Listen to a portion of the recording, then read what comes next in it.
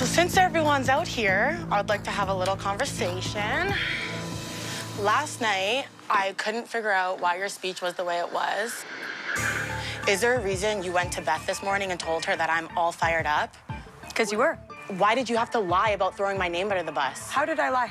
You came into the OLG room and you said, Vic, I want you to know I'm only clean campaigning. Which I did. You never threw my name under the bus? What did you say to her last night? Yeah, I said I was coming for you guys, but was I sitting on my bed twiddling my thumbs talking to myself? I said to you, are you and Brayden going after big targets? You said yes. This was 2 days ago. I said to you guys before the Invisible HOH comp, guys, if anyone wins, who's going up? Is Beth going up? Yup, yup, yup. Not a chance. Not a chance. All right. That is false. That is false. I've never brought up a conversation. You pulled me into the ball pit begging for Austin to stay. What are you talking about? Austin, I'm talking about... telling people that I'm trying to flip the vote on Brayden? Oh my God, you're telling me that you didn't pull me into the ball pit Not to try and get...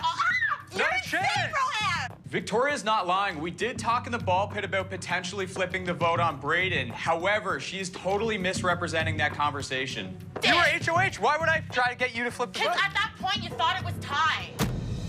Yep, you kept saying it was tied. Yeah, I did, because I didn't want people to know it's me. It's an invisible HOH.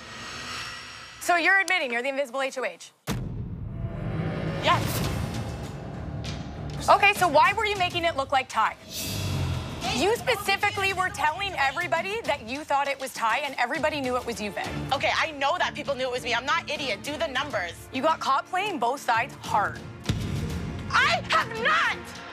I never said a word about you guys. When I told you guys that I wasn't gonna throw you guys under the bus, I didn't. And now I'm sitting on the bus because of it. I didn't say a word to Beth about you guys. Not a word. I told you guys I wasn't going to, and I didn't. And that's why I'm so hurt, because I believed you guys that you weren't throwing me under the bus.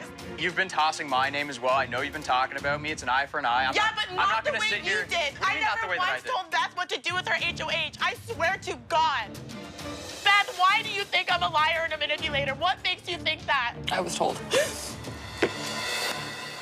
We all were in agreement that we were going after them. Like, I don't know why you guys are lying. Hold on, so are we suggesting that Vic led all these conversations and there were no other active participants? Yeah, I just brought it up every single night by myself. I think that's my own, that would be my only question. Do you want me to start throwing shade? Is this how we're playing? Okay.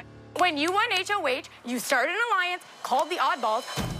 I never started that alliance. I wasn't even in the room. Oh my God! You guys are name. I came in the room and you were like, guess what? It has a name. You literally made that name. I did not make up the name Oddballs. You told me it. You said, guess what? We have a name. No, I didn't. I would never come up with a name that's stupid.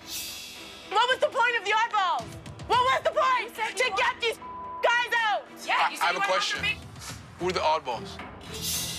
These two, Austin, Brayden, me, and Brohan and Kyle.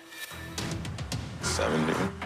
We literally had an alliance to come for you guys, and they're denying it. I had the power to put you guys up. If I put you guys up, one of you guys would not be here right now.